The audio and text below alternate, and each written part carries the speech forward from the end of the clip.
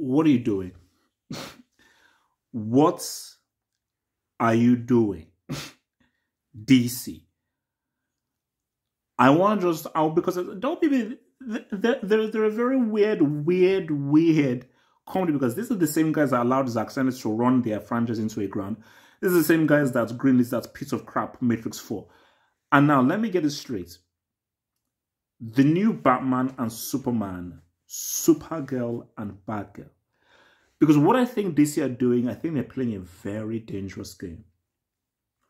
And I'll tell you what the game they're trying to play. The game they're trying to play is what's cool now? What's the it thing?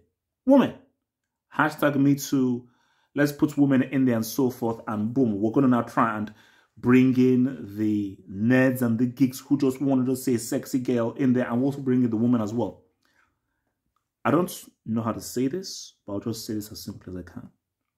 Women, as a whole, don't give a crap about this stuff.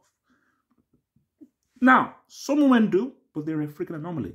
Most women don't give a damn about Batman, Superman, Spider-Man, or any X-Men or any of the superhero stuff. They don't care. I would say they care about the MCU or whatever, or if it's a Henry Cavill, or if it's a sexy person, but specifically, really caring about this stuff, they don't. So who are you really trying to appeal to? Because you're going to alienate the people who want to see Superman and Batman. They're like, wait a minute, I'm not supporting Supergirl and Batgirl. These are minor characters. Bro, I didn't know Supergirl existed till about a few years ago. And even when I saw it existed, I completely disregarded. I had it. Batgirl for me doesn't exist. For me, Robin doesn't really exist for me, but for sure, Batgirl doesn't exist. There's only one guy, and that's Batman. It's Batman, and that's it. Batgirl for me does not exist at all.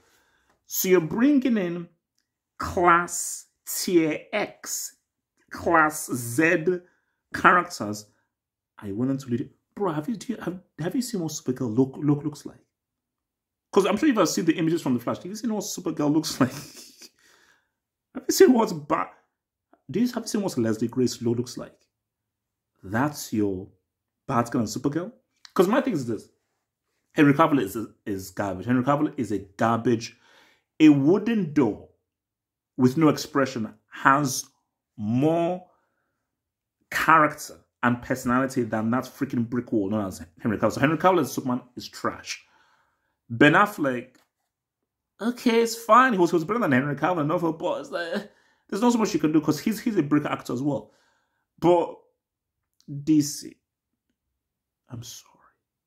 You can't have your franchise or your DCEU. You can't have it carried by Batgirl and Superman. Now, recast Superman, yes.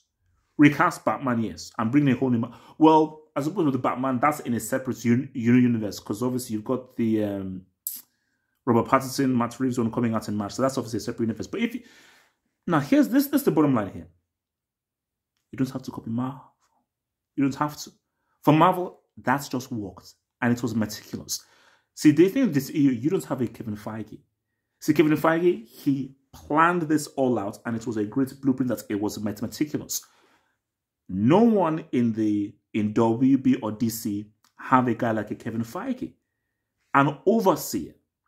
Because the issue that you gave the keys to the entire apartment to that numbskull known as Zack Snyder.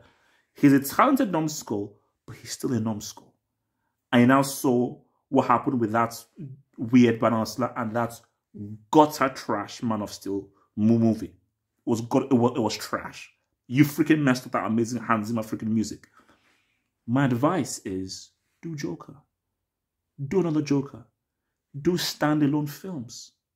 But you know why they'll never do it? They are jealous of the money they got. That's why they try to pull out Justice League. They're trying to do Black Adam. They're trying to do also because they're jealous of what Marvel did. But you will never do it like Marvel. Because Marvel, they got this. They have this down. And people on Mars have invested in the MCU. They've invested in it. The way that the general audience have invested in the MCU, they will never invest in the DCEU. So the only thing that works for you is do quality standalone films. Because how DC beats Marvel is DC, you can be adults. Marvel can only be Disney. Only be PG-13. For DC, Look at that Batman trailer. You can push the edge. You can be edgier. You can take a lot more risks. You can sell us up a lot more. Let's have a proper Death of Superman story. Let's have an older Batman story. Let's have like a Star Wars-esque Green Lantern film that's actually better than that trash that was released. Let's see what you do with the freaking Flash. Do this standalone stuff. Because if you now start combining and so forth, I'm sorry, unless you have a guy like a Kevin Feige who knows how to handle this stuff, you will always freaking fail.